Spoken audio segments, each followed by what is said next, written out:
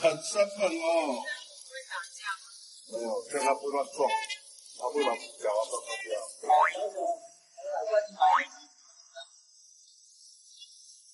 去买龙肝。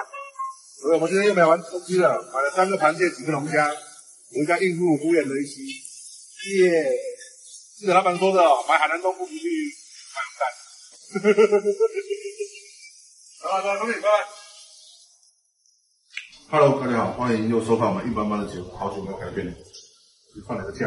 今天呢，我们回归到我们的片场，我们来做一件很有意思的事情。相信很多人都吃过了龙虾啊，大家通常怎么吃龙虾？清蒸啊，有没有？刺身，换了煮咖喱，3杯酱油水，有没有？我们其实自己也做过了无数种龙虾，但是我们从来呢没有把2个极致鲜甜的海产混合到一起，直接做成一道菜。那卖了这么多官司，我们今天到底做什么东西？就放这一小包里面。这一小包呢，是从日本北海道远道而来的小伙伴，是所谓的云丹的，用他们小日本的话叫云丹。这样是3盒吗？对，3盒。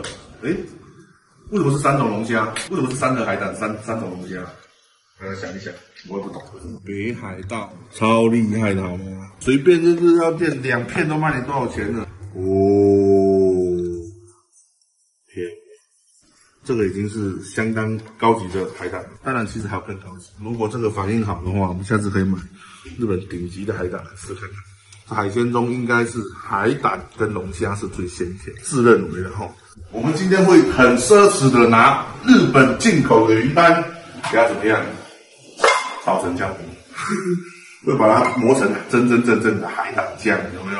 然后把海胆酱刷在龙虾上面，再来烤制它。今天海胆不是主角，主角还是我们的龙虾。前面呢有3种龙虾，有没有？这个是我最喜欢吃的密毛，然后这叫杂色龙虾啊，这个就是颜值很高的，叫什么呢？长足龙虾。干嘛？要击剑吗？它腿最长。对啊，肚子很长。有一个珍珠龙虾，它身上很多珍珠的斑纹，腿长，而且颜值很高。拿到水族箱里的话，它会粉粉的，类似带紫色一样。我们现在准备来处理我们的。现在呢，就由我，喝了鱼汤下不了船的300，给大家演示哈，怎么做这个龙虾云丹烧。那么龙虾呢，我会希望拿一个杂色，也就是我们云丹烧呢，只需要取龙虾的这一部分就 OK 了哦。然后刷上我们的海胆酱，海胆酱刷上之后，就可以来进行烧烤的步骤。那龙虾怎么宰杀呢？其实也没有。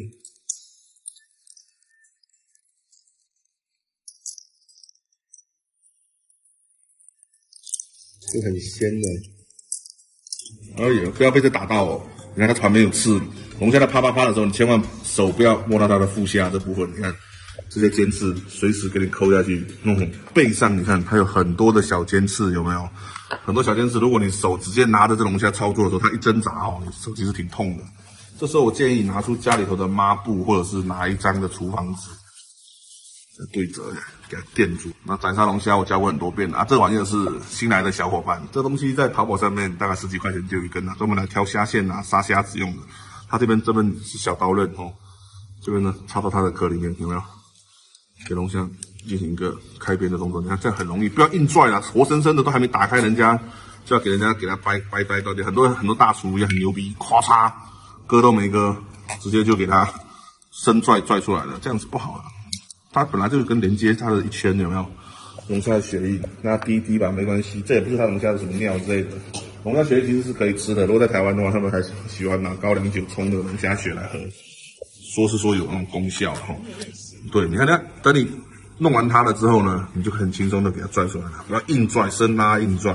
那头的部分我们放到旁边去，具体就是要处理这一部分哈。要处理它的时候，会把尖刺先给它剪掉先。当然呢，挑龙虾的时候尽量是不要去挑那种带蛋龙虾会比较瘦。那这次我看了一下还好，所以就选它。因为我们做龙虾云端烧是要拿来烧烤。整只龙虾如果拿去烧烤的话呢，就不能选大只的龙虾。大只龙虾可能你外面烤得很熟了，它里面却没有熟。把旁边剪开之后，你就可以把这个腹膜给它剪开。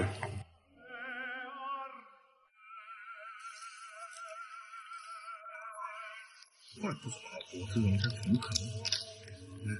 快蜕壳了，什么壳呢？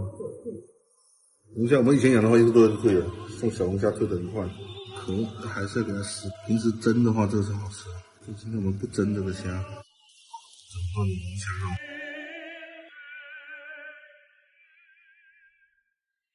这是我们刚刚拿下来的龙虾头，有没有？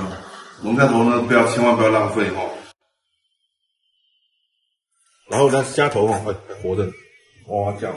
虾头呢，跟这个足的这个地方有连接点，要下个剪刀顶住它，手抠进去，抠就下来了。虾龙虾再给它剪掉。必须得讲的是哦，这个叫杂色龙虾，这种龙虾。它的这一块胸脯肉里面的肉是非常好吃的，蜜毛也好吃，蜜毛的胸脯肉跟脚，这个脚胸脯肉，这三种龙虾胸脯肉的好吃，因为它不是真龙虾科的，整只龙虾我们一点都没有浪费。这部分龙虾是拿做酸辣锅的，当然呢，因为我们现在准备要做锅底，做一些锅底料，那所以这时候龙虾一定要放到冰箱里面，你不要在做菜的时候把新鲜的龙虾摆在桌上，但很容易氧化，龙虾血一氧化，整个虾都发黑。这个是我们刚刚取出来的龙虾的肝胰脏及它的生殖腺，有没有？我们就给它下到这里面，因为我们今天做的是什么？海鲜锅的汤底，有没有？海鲜锅汤底呢，我们希望会融入一些我们的海胆，也叫所谓的云丹，有没有？哇，一般这都是来吃刺身的。一次用一盘，何止用一盘？好卖，太澎湃了，这个。来试一下，很敢吃啊！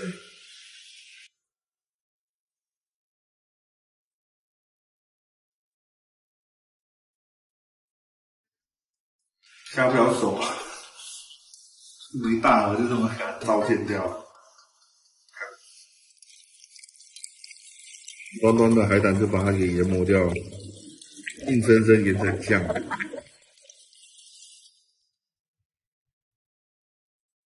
半斤一大碗，我手酸了。什么？我手酸了。我要去洗手间。不拍。生气的家庭地位真的是不懂事呢，你真的是这孩子。记得我们的是海胆酱哦，一定要给它磨到很绵密为止，不能还有固状的这种东西存在。我龙胆烧太粗，直接吃就好了。怀疑人生，这部分待会还要细，就插下去，哎呦，100-200块钱没了，这插下去真的100-200块就没了。这个是还不够哦，这个是先放在旁边，因为我们的这个海胆酱还不够熟，要还要再继续去磨到非常顺滑这边我们来做准备今天的云丹烧的酱汁。云丹烧酱汁我会加什么东西呢？我们需要再加一个单独的蛋黄下去，以及呢还有一点点的味噌，味噌还有咸味在里面，然后再继续搅和。这个烤汁，云丹烧的烤汁就是紧，用不完会浪费，因为这碗刚才装过海胆，是不是？你要洗了就可惜掉了。这是刷了刚才的那个海胆碗再填一点的昆布下去，我们就不要洗了，没有必要。好，那我们现在拿出我们的龙虾，需要给龙虾再进行整形的这个动作。所以我们龙虾不要大只一点，大只进来你不熟啊，待会烤起来不熟怎么用？两个龙虾肉呢拿在手上，完全质感是不一样的。明显感觉的话，蜜毛龙虾的质感比较紧实这一款长足龙虾就是细嫩的。这时候开火，小烤鱼料。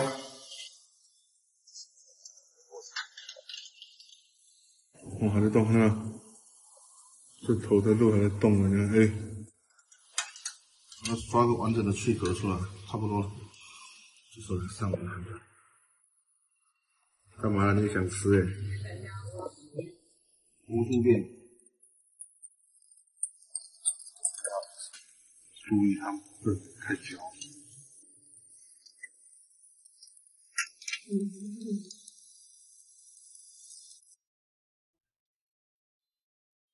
这个再慢慢的上，给它上一层厚厚的酱，慢慢的烤，一层一层烤进去。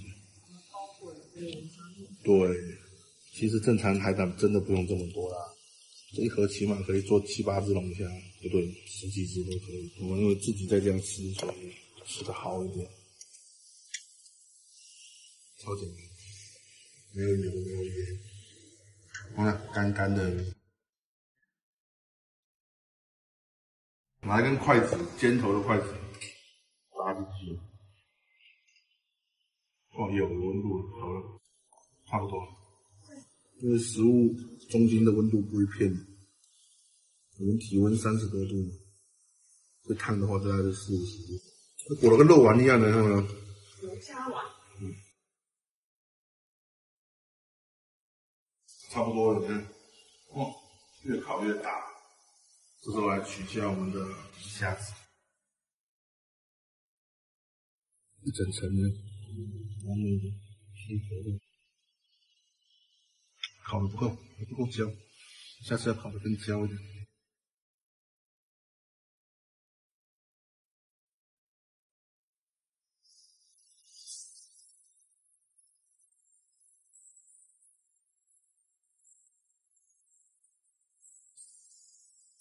现在我们来煮我们锅物的部分哦，纯海胆泥。记得我们分布稍微的，如果准备滚的时候就要拿起来了。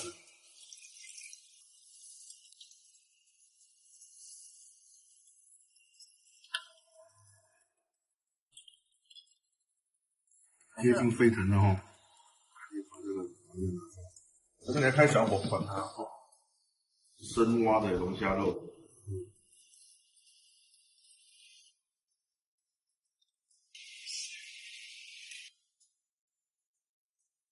在准备了一整个晚上之后，终于可以开吃了哦。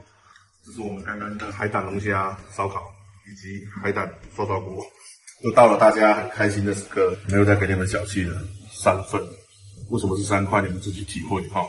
其他的我们现在先帮你们穿烫一下，我们希望汤头会更加的好吃，会加入一些蛤蜊。龙虾的胸骨的部分，这是很好吃，金鱼的剔头虾肉不是3块，所以这是我不知道。什么叫下部？对，是烧烧锅。我现在个人很喜欢这种比较小个点的这种，我觉得大个火锅没意思，你捞起来不够吃啊，还是那种每个人自己顾一锅就好，就很舒服。你看，哦，尽量让海胆留在里面滚，这样它就会一直释放自己的鲜味。3片，这涮锅，你看，你一涮下去，你看，然后就敲下来 ，QQ， OK， 3片。肉，龙虾胸脯肉。今天的观众粉有鱼肉云蛋烧，有龙虾肉，有龙虾胸脯肉，先拿去，其他的待会再加给你们啦。先去试吃，给高老师先试一下，你先试一下。有点咸，有点咸，味噌多了一点，后面很甜，海胆很甜，也是因为它味噌加多了，海胆本身是很甜。这个还是要稍微少加一点点。哇，还是这个。我要给你的阿里斯。别看哦，它没滚是不是？虾肉已经熟了。来，多给它吃。给阿里呢？告诉你，够咸，就是鲜甜，就完全这锅汤就是甜的。相比云丹烧，其实用这样去看会出来的龙虾肉更嫩，更嫩哈。更嫩。对啊，虾肉有点新西兰的青口，进口的青口。当然，我们国产的淡菜也挺好吃。这边没有一定要说哪边的东西比较好啊。这个鲍鱼是我们国产的，也是3个，是一个非常鲜的一个骨头。那么我来试一下吧，我都还没吃哎，相当漂亮，龙虾肉。龙虾没有我们想象中那么老，很嫩。我不晓得是因为小龙虾原因，还是因为烤没有过头的原因。龙虾好吃中秋，味增加多了，增加多了，有一点点咸味。但是真的掩盖不住海胆的甜，很浑厚的一个甜度，一整板的海胆，哇，好甜！哦，开了，来哦，好吃哦，阿里米的，阿里，哎呀，谢谢，很嫩，锅里的龙虾肉很嫩，好吃啊，一点都不老。你来一个。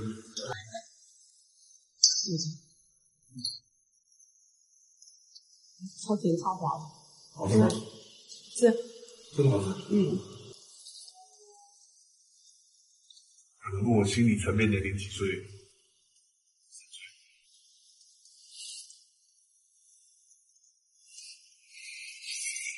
甜的。完了，我脚好痛。大辛苦。鲍鱼哦，这不得不提，我们经常上鲍鱼其实根本连杀都没杀，也没有洗，什么都没有。你买鲍鱼回来，如果是煮火锅类的、煮汤类的鲍鱼，千万不要杀它哦，因为它保留它的肝胰脏会更好吃。鲍鱼根本就不脏，而且为什么要带着鲍鱼壳去煮这个汤呢？因为鲍鱼壳上面经常会附着着很多藻类啊，很多奇奇怪怪的东西。这些东西呢，煮熟后都是鲜味的来源。来，观众问我还有扇贝呢。乖呀！来，妹子来，他怎么听我吃完还有？因为我给了妹子2颗，我就希望你们多吃点。哦，你给妹子2颗哦，那我这2个龙虾我给。就你会吃。来，我们上鱼肉吃。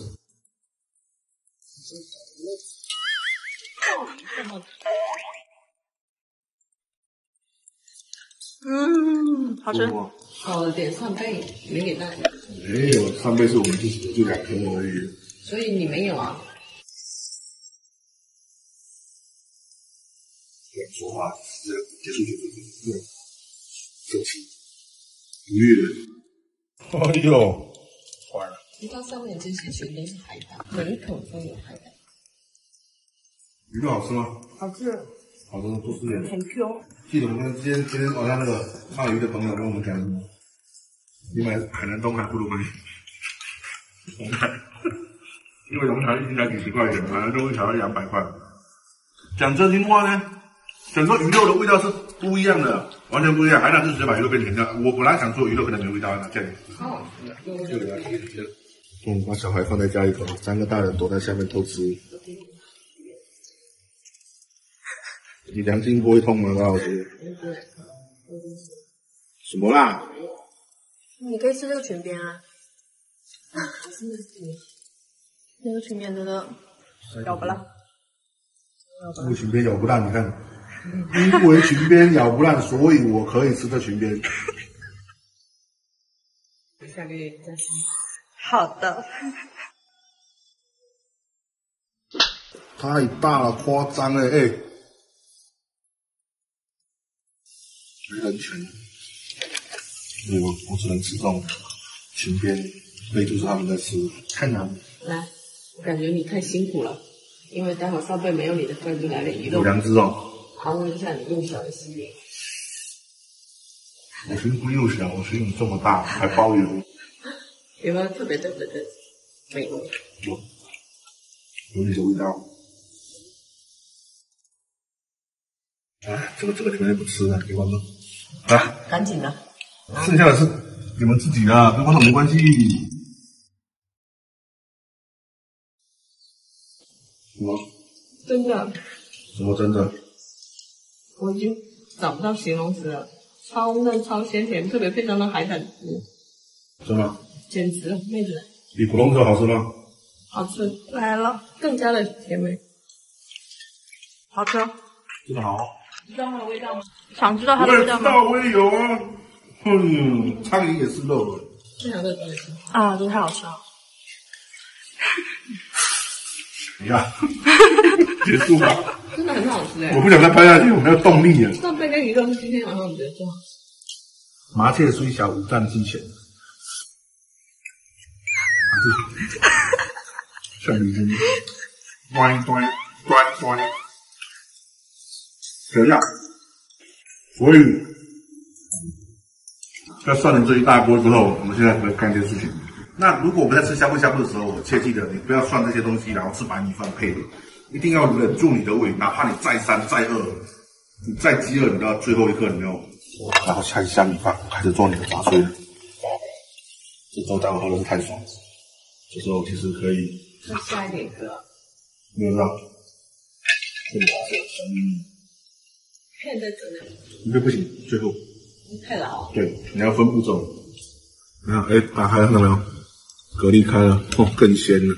这时候蛤蜊不需要再加了。这边会拿一个 egg， 把一个全蛋，再加到这个兜里。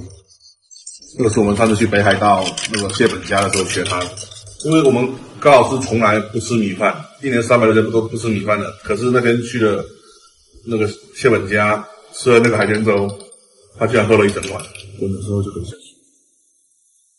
滚了，开小火，这时候就是最后一个步骤，下鱼片。杂七杂八的粥，从呷哺直接变成杂碎。所以今天我们总共有3道菜。哇，太甜了，甜到哀伤！你们有没有筷子？把有人汤勺自己试看看，甜到我会哭出来，齁掉了，接近齁还没齁完的意思。你确定这样子观众他们不会痛风吗？会挂欸，真的会挂吧？应该不介意。介意出去啊，左转啊，右三角点下去，让它擦擦。很久没被威胁过，就是已经忘了我的脾气了。哎呀，在烫锅。哇，太优秀了，有没有？适合你的樱桃小姐。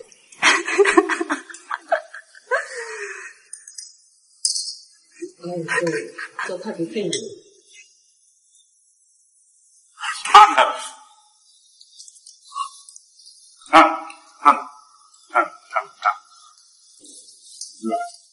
越辣我越爱，我是太能吃辣了，开玩笑。这感觉就对了，真的。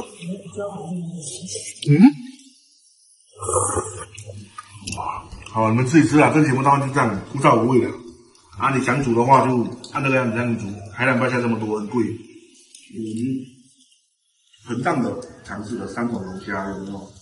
来做云干烧以及海鲜呷哺，就再改成杂碎。这几道菜，整条路下来就一点鲜加甜，所以说我们在吃海鲜的时候，其实只要秉承它的原味，跟着它自己本身的味道去做，那你就会获得它最极致的体验。所以还是在。